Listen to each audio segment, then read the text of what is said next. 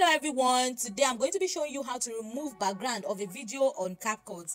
Now first of all, you want to go to your new project and then you want to select the video you want to remove the background from. Let me just go with this, add. Now this is the video that I want to remove the background from. As you can see, there's background. Now what you want to do is to select this video. Now after tapping on it, you go to cut out. Now click on cut out and then click on remove background.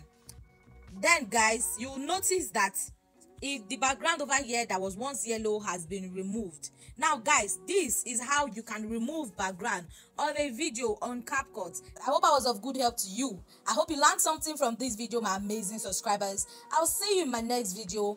Bye.